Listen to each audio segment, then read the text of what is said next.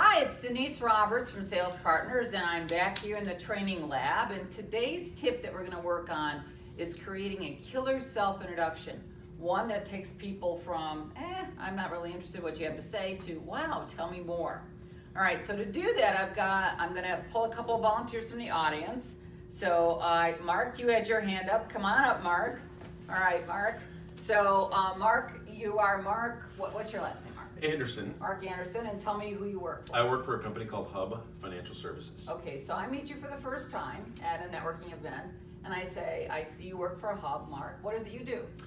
Hub, we're actually a large insurance brokerage firm. We specialize in various different insurance fields and practices across the country. I work with our financial institution division, so we work with a lot of different banks on a number of different insurance programs. Okay, great. All right, so let's pause right there and let's turn to the audience. By show of hands, how many of you are interested or compelled to want to know more? Mark, how many hands are up? I think they're kind of bored. I didn't really excite it, did I? No. Well, that's okay. That's how it always is. Okay, I know. All right, so Mark, I'm going to take you through a 6-step formula, and then we're going to see if it changes. Okay. All right, so if you look at the formula, we've got 6 parts to it. First of all, and we're going to do this piece by piece. So you're with Hub. How long has Hub been around? We've been working for over nearly 40 years. 40 years, okay, good. And roughly how many companies have you worked with in your target market? Your target market, you said? Nearly 600 financial institutions, both bank and credit union. Okay, all right. And then tell me now what problem you solve. A number of them, but one in particular that's near and dear to me is that we generate non-interest fee income or cash in the pocket of the bank, goes right to the bottom line of the institution. Okay, now, if you look at what's next, it says the wow story, right? Mm-hmm. So wow story has a before working with you and then has an after working with you.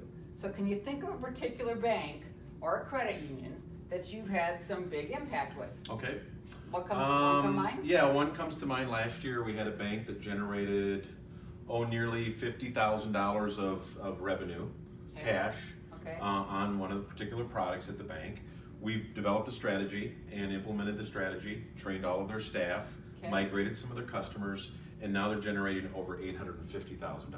Well, that's pretty wow. Each year. That's big. That's a big wow. Yeah, to go from 50,000. It's a big jump. 50 to 850,000. It's a big jump. Ongoingly. Right. Right? Yep. Okay, now there's one last point. What's it say? Ask a closing question. So what would you want to ask me? Well, I'm going to make an assumption we're at a cocktail reception thing for banks. So I assume that you're working at a bank.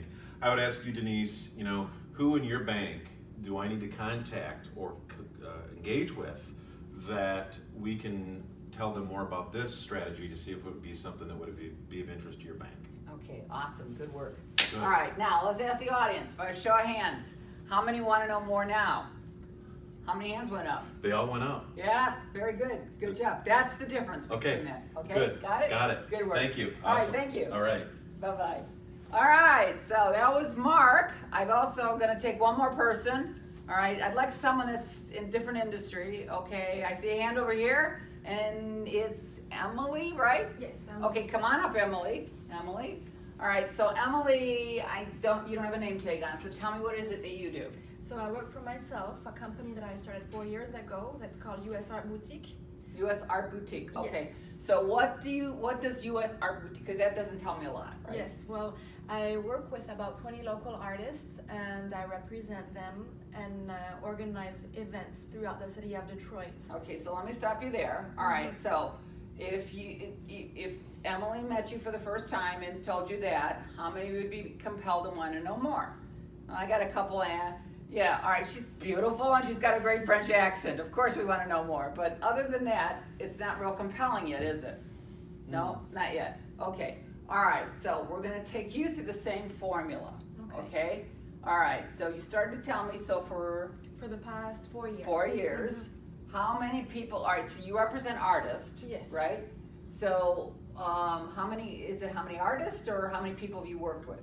How many people I've worked with? Okay. I've worked with about more than hundreds of people. Hundreds? Yes. Okay, so you worked with hundreds of people. Mm-hmm. Okay, now, are they just individuals? Are they? I've worked with individuals, with businesses, and obviously artists as well. Okay, so for the past 4 years, I worked with hundreds of artists, business people and Individuals. And individuals. Yes. Okay. So now, tell me, what problem do you solve?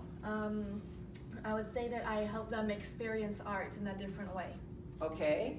So it's about using art as a tool to connect and exchange. Okay. So all right, now think of a story of somebody that you might have worked with. We're going to do the same thing with you, a before and after story.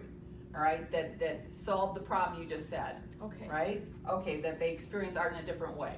Okay, do you have a story? Do you have something that comes to mind? Yes, I have a client in particular that Okay, comes to good. mind. Tell us about that. So it's a woman who did not consider herself at all as an art lover before being introduced to US Art Boutique. Okay. And today she never misses one of my events. She started a private art collection on her own, and she even asked me to organize a private art party for more than 50 of her clients and friends. Okay, so let me make sure I get this straight. She went from never being really interested in art Yes. to now she is an art collector, Yes. never misses one of your events, Yes. and introduced 50 of her own businesses, friends, clients, or whatever to art Exactly. as well. Yes. I call that a wow. Yes, it's pretty good. Yes. All right, great. And then if you were to ask me a closing question, what would you want to ask me? I would like to ask you if you know of anyone interested in using arts in leveraging art in their professional and their personal lives. Very good. All right, now let's turn to the audience. Now that you've just heard that, how many are interested in wanting to know more? All right, Emily, you saw more hands went up? Yes. Yeah, big difference. All right, well, thank you, Emily. Thank you very much. It's just that easy, right? Yes. Okay, very good. All right. So, again, just to wrap this all up, those are some simple tips of to how to say what you do in a way that's compelling.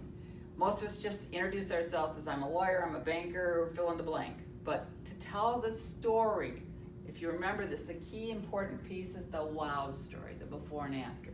That's what connects the dots. All right, we'll see you again in the future. That was this week's tip. Take care. Bye-bye.